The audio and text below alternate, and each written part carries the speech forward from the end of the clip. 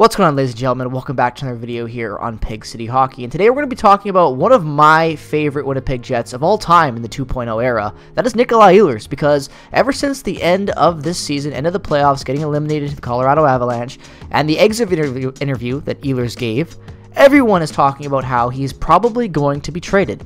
And it's not just a couple people within the Winnipeg Jets fandom, pushing rumors, or a couple beat writers in Winnipeg talking about potential trades. This is coming from almost every major publication at this point. All signs point to one of the most consistent players on the Winnipeg Jets, regardless of injuries, in Nikolaj Ehlers, getting traded. And I, for one, think that this is crazy. This team is trying to win a cup right now, and Ehlers is the exact type of player you want on your team to win a cup. You know, the same thing goes for a lot of, this guy was drafted by this frat team, 9th overall. He's a top 10 pick for us, has been around forever, has just recently played over 600 games, and has one more year left on a pretty damn affordable contract after he just played a healthy 82-game season.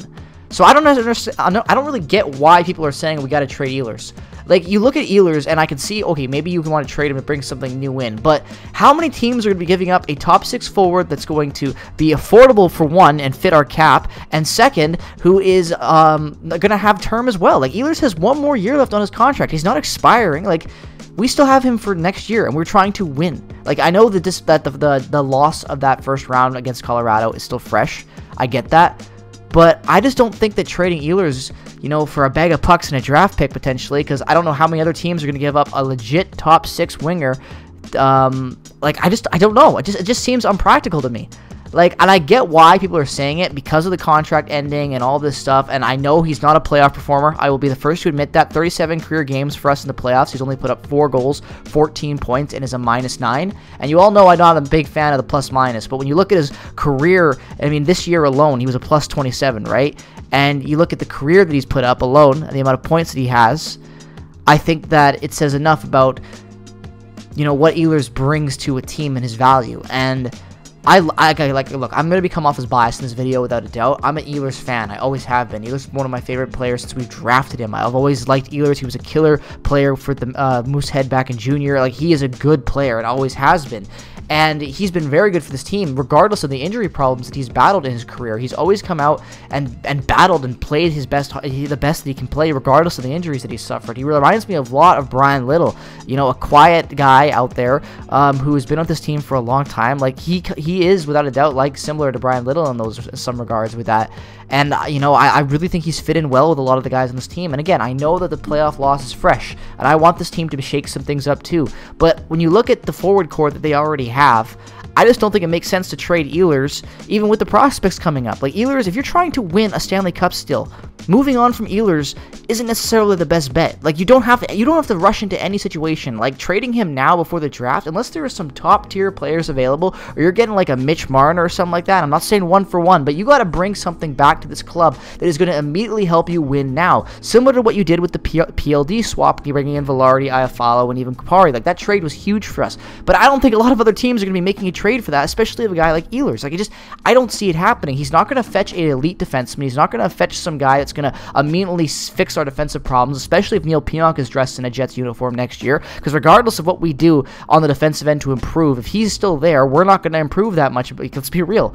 He's a huge anchor back there and just slows down this club, and Ehlers is not going to be that trade piece to bring in a #1 defenseman and fix all those problems back there. And I know a lot of people are saying as well that the Moose have, the fact that you've got incredible rookie years from Brad Lambert and Nikita Chibrikov, right? I get that. I am fully behind that. I'm going to have a video about those guys and how I think they're both going to make the team coming out in a couple of days. But, these rumors are just starting to grow and grow and grow, and there's so many people who are like, oh, you got to trade Ehlers. Look at Ehlers as the top trade bait. But what is he going to get that's really going to make this team better? You've got 2 amazing forward prospects that can potentially join in the mix next year. Keeping Ehlers only adds more skill and offense to a forward core that needs speed. Ehlers' biggest problem with his line mates isn't chemistry, it's speed. Ehlers has to bring his game and slow it down because his line mates can't keep up with him. That's why there's offsides. That's why there's so many dump plays around the boards. Ehlers flies in and there's no one, ready to really make a play with him up there. If you introduce some young forwards onto a line with him, like a Brad Lambert or something like that, like you had with Patrick Laine back in the day, and even then Laine wasn't that fast either at times,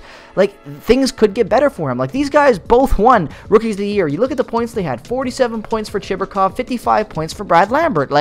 And not to mention both registering points in their first career NHL games at the end of the year against the Canucks. Like, Chevy really finds himself in a weird spot because I know that this team needs to improve.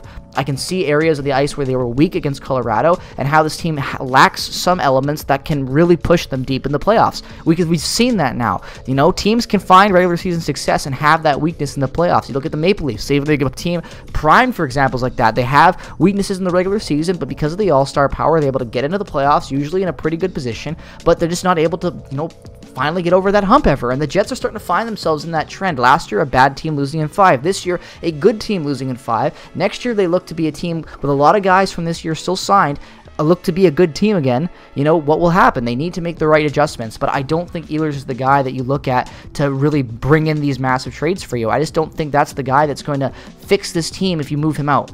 Like, even, you know, if you create that roster spot for a Chibrikov or a Brad Lammer next year, I get that, but you know, there are other forwards on this team that need to be shipped out that were a lot more negative, in my opinion, than anything Ehlers is. And I know Ehlers wasn't negative. He had a great year.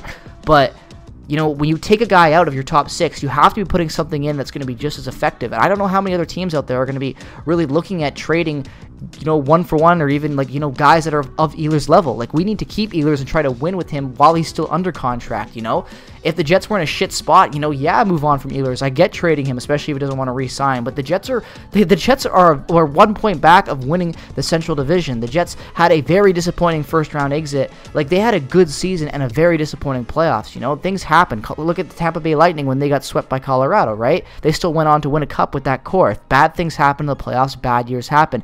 I don't think Ehlers getting traded necessarily is the right move for this club right now to help fix the problems that are on the ice, you know? Move on from Pionk. Maybe move on from some other guys. You know, like, move on from Iafallo. Get some more youth in there. That was the biggest problem, was speed down the line, you know? Like, I just don't think trading Ehlers is going to make this team any better going into next year. And that's the thing I look at this point, is trying to win a cup. And is Ehlers really going to make that much of a fetch, you know, for a team to really put the Jets over the edge? And I just don't know. So that's what it comes down to for me. Obviously, I'm biased because he's one of my favorite players, and I don't want to see them trade him. I don't, because I think he's very good and very underutilized. We haven't even really talked about that in this video, but super underutilized, and he's never really flourished under bonus the last couple of years, and even then he still had fantastic years point-wise. So, you know, imagine what he could do with a guy that actually gave him competent line mates that could keep up with him and, you know, cater the play of that line to Nikolaj Ehlers instead of the opposite end of the center or whatnot, you know? So I just don't think you should trade Nikolaj Ehlers. I'm going to be covering this and following this a lot over this summer. I don't think they should trade him, so make sure to stay up to date